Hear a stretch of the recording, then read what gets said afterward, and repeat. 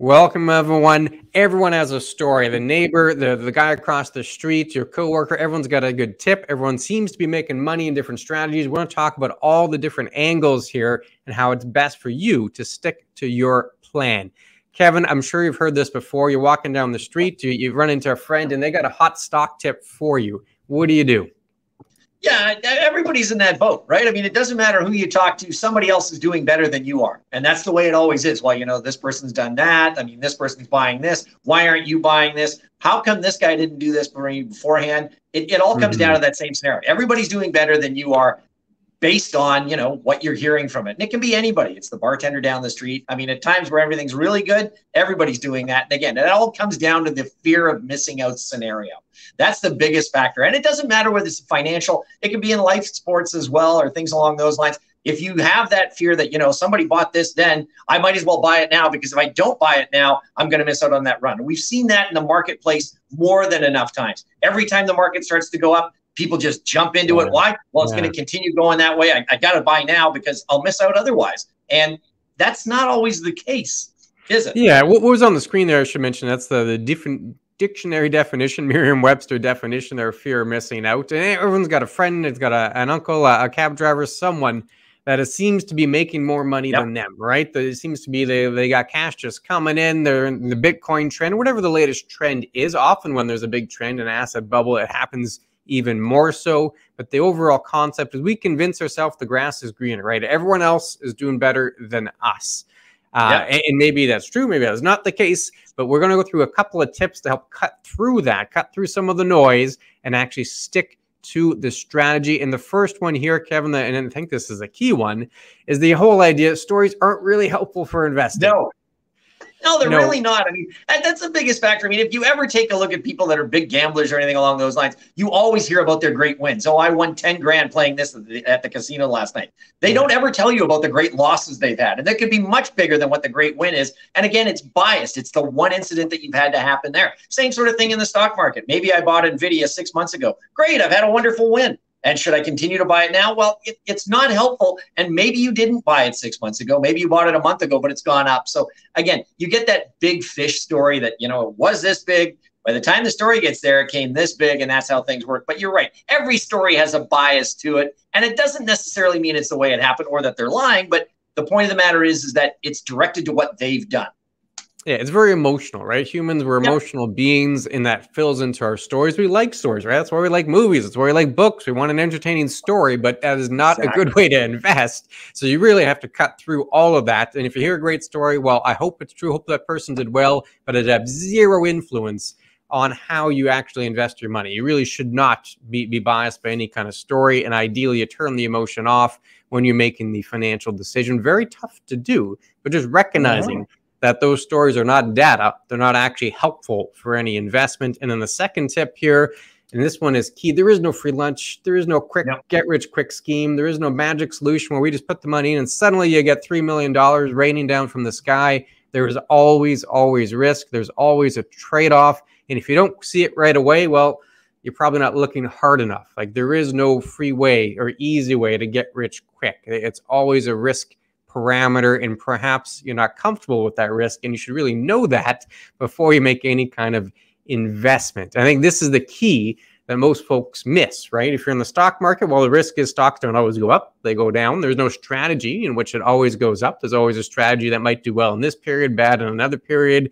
GICs are helpful, but the trade-off there is you have to lock up your money. So if you need monthly income, well, that's probably not a good fit. And then there's a whole concept of inflation. There's always trade-offs. There's always a give and take whenever you're doing any kind of investment. Yeah, and you get that fear of missing out scenario again, right? I mean, if you've been a fairly conservative investor your entire life and you go back to 2020 and start into 2021, well, if you watch Microsoft take off because everything tech-oriented went, by the end of the year, it's like, I can't handle this anymore. Everybody else is making money, not me, and I buy into it. But again, you're dealing with risk. You buy in at the end of 2021, all of a sudden 2022 implodes on you, and you know what? That conservative investment style did not work for you, but you listened and you didn't realize that by doing this, there is risk involved in it. There's always that trade-off, and it has to be looked at every time. Yeah, it kind of hammers home the point. There is no magic bullet. If there was an easy way for everyone Yep. to be a billionaire, well, we'd all be billionaires. And clearly that's not the case. So there's not an No. easy solution, unfortunately. There's not a magic one. You hit a good point. I'll pull this up as an example. You talked about Microsoft. Yep. Same era, you had ARC, which did very well in 2020. Coming out of the pandemic, their investment strategy was certainly in favor. They hit it at the right time, but you can see what happened at end of 21 and into 2022. They stuck with their strategy, which they're supposed to. They're supposed to follow their mandate, but that strategy simply was no longer in favor. No. All strategies are going to go through that. This is an extreme example where one year they made a lot of money and they gave it all back the very next year. But every strategy is going to go through something of that nature. It'll be in favor for a couple of years, out of favor for a couple of years. There's always going to be a trade-off. There's always going to be risk.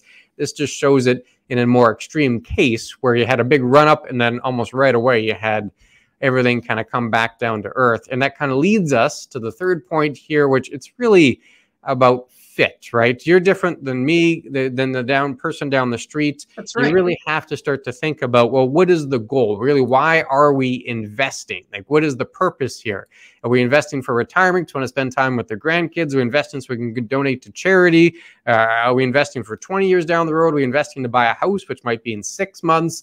And what's our comfort zone with risk, right? You have to have that goal. You have to have that time frame. You have to have that risk tolerance. All of that works together, which means I'm probably going to have a very unique strategy that might be a little different than yours, Kevin, or different than the person down the street. You have to have that in mind. So if I talk to my cab driver or my Uber driver and they give me a different story, well, maybe that's working for them, but that really may not be relevant at all to what I'm trying to achieve, right? And we can't get caught up in the story. We really have to kind of iron down onto our specific strategy, what's going to work for our specific goals. And I'll pull this up here, Kevin. I'll let you go through it. I think it kind of hammers home that point because we know this intuitively. We do it in other areas, but we don't quite do it perhaps in the financial world. And that's the point we have to get to here. So I'll just pull this up. That fit aspect, goals.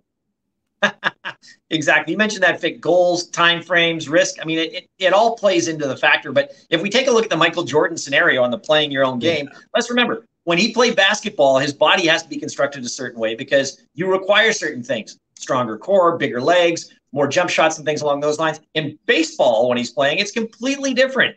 Arm strength, chest size. Those are two different aspects. Now, both are games that are played, but the body construction is completely different. As they mentioned, marathon runners are not power lifters. Power lifters have a couple 100 pounds and huge development in their body. Whereas if you're a runner, you're the exact opposite. You do not have a lot of weight. You are much more lean and much more constructed for running. And as ESPN does, covering, anchors don't pretend that golf and mixed martial arts are the same sport. You can't do it that way. So again, even though we're talking about sports and we're talking about it in a general scenario, each sport, each body type, everything else is different than what the construction may be. Not one size fits all for everyone. Yeah, and this is from Morgan Housel. It's a great podcast where he made this point. And we know this intuitively in sports, but it's the same thing in the financial world, right? And everyone's playing a different game. Everyone has a different strategy. And he kind of hammers it home on the second slide here with the quote that really drives to that point, right?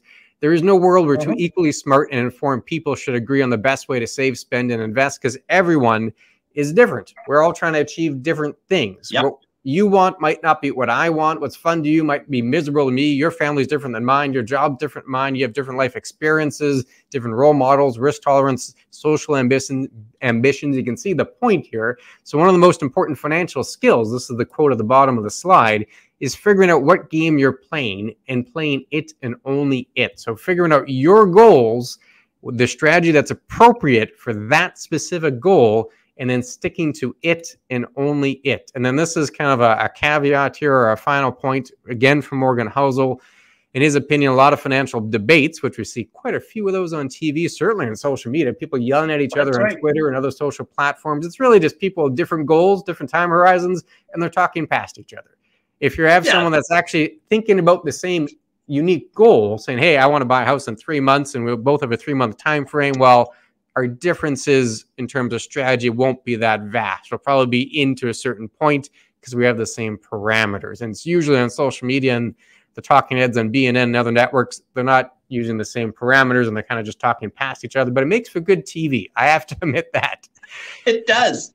So if you have a final point here, Kevin, it is all about fit, which brings us to the motto. I'm going to tee this up for you here. What is the Becker Orr motto? The Becker Orr mantra of having a plan. And that's the biggest thing, right? I mean, you mentioned it's got to be a fit. Your plan is not somebody else's plan. What you're doing is different than what I'm doing. And again, time frames, risk tolerances, what you want. So, I mean, that fear of missing out, you cannot buy into that completely. Yeah. I mean, just if you're a conservative investor, the fear of missing out by buying in tech stocks is not a smart move. It doesn't fit with your plan. It's not your game. It's not what you should be playing. Having that plan, following that plan, regardless of the ups and downs or the noise in the market, is basically what you really need to do, and make sure that you're following that to the T, because that's going to get you to your goals. If you start playing things in between, who knows how that's going to end. But other than that, I think we've covered most of the points that we need to deal with on this. If they want to get in touch with us and talk about anything, Clint, what do we do?